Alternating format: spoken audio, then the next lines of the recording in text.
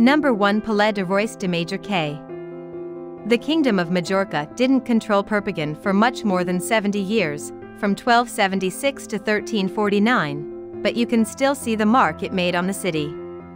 The palace occupies a large elevated space to the south of Perpignan's old center, and was built to be the seat of power for the entire kingdom. Number 2. Perpignan Cathedral. Started in the 1300s, this building didn't actually become Perpignan's cathedral until the beginning of the 1600s when the see was relocated here from nearby Elne. Like nearly all of the city's medieval architecture, it has a Southern Gothic design, and its construction was ordered by King Sancho II of Majorca. Number 3. Perpignan Castellet.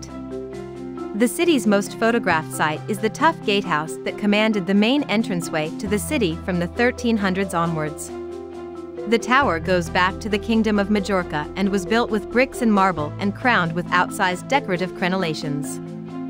Number 4. Hotel de Ville.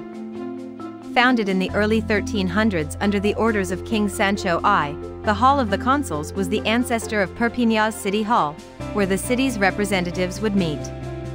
The hall, with its fabulous 15th-century coffered wooden ceiling, is still at the heart of the complex and is now used for weddings. Number 5. Loge de Mer. John I of Aragon ordered this Gothic civic building to be constructed in the late 14th century to help regulate sea trade. It was the stock exchange and sea consulate office, and so the hub of commerce in the old center, but also housed the town hall for a time. Number 6. Musée de Monnaies et Médailles, Joseph Puig.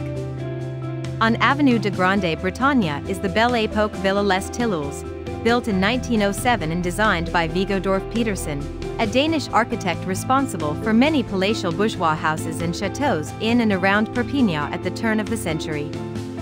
Number 7. Hotel Pams. Tucked down Rue Émile Zola, this bourgeois mansion was transformed in the late 1890s for the prominent politician Jules Pams, who would become Minister of the Interior during the First World War. Number 8. Casa Zanxo. A Catalan Gothic mansion in the Old Town, Casa Zanxo was built at the start of the 16th century for Bernat Zanxo, who was a rich merchant draper. As you pass on Rue de la Main de Fer, you can tell from the large marble archivolt entrance and sculpted stonework in the facade that this was a home designed to convey wealth. Number 9. Fort des Salses.